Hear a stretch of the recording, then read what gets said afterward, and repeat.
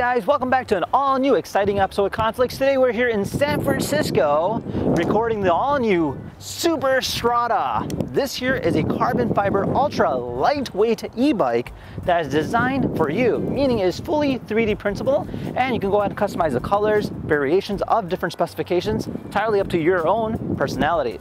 Now in this episode here we'll be seeing exactly what it can do as well as checking out the R&D department. So without further ado, let's go ahead and get started. Alright guys, so we are here at the Superstrata headquarters in the R&D department. Now we have a variety of different bikes here, so they go ahead and 3D print them here and they customize them.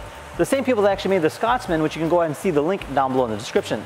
Now, obviously you can see that the way they make it is very interesting and very unique, and it gives you an idea exactly how it's built, being it is a very one-off custom product. It's also important to note that the Superstrata that we're riding today is not a production unit. In fact, it is built in California, while the final bikes are built in Vietnam, which have a fully integrated cable system. Now, the Superstrata frames are custom built, but this one here wasn't built for me. It's more on the larger side, I would have to say. But you can imagine how much more of a difference it would make if it was built for me, making it a little bit more smoother as well as easier to get on. All right, so let's go ahead and take it to the city.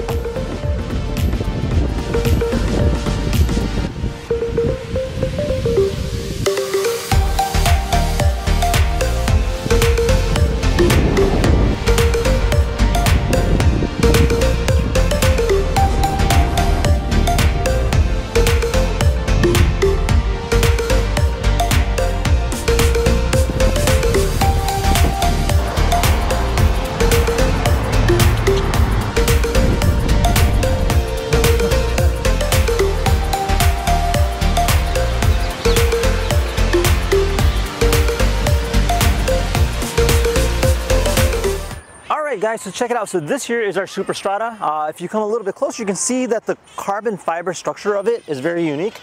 Just because of the way it's designed, being 3D printed, it does eliminate the fact that you don't have a seat tube. And that is actually something that you don't see in too many bikes like this. Now this one here is not an e-bike, but the e-bike version is very identical in the fact that the battery is actually hidden in this part right here. And you do have a screen here on the front. Other than that, they're very identical in terms of bikes. Now, the bike itself is fully customizable, meaning you can go ahead and change the color, you can go and change the wheels, the tires, the handles, and just about any other thing else, just because of the fact that it is a 3D printed bike, which makes it very unique. Now, if you come a little closer here on the tire here, we do have a nice all-terrain tire right here, so you can go ahead and use it for a variety of different things. You can see the disc brake, so you have the sportier version of the handlebars, so if you're more for competitiveness, this is something to use. So you can have position it this way, this way.